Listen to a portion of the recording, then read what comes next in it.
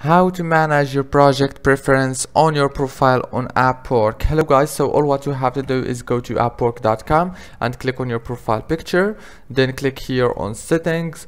After you click on settings, click here on profile settings. Now here on this page you will find many options. All what you have to do here is simple.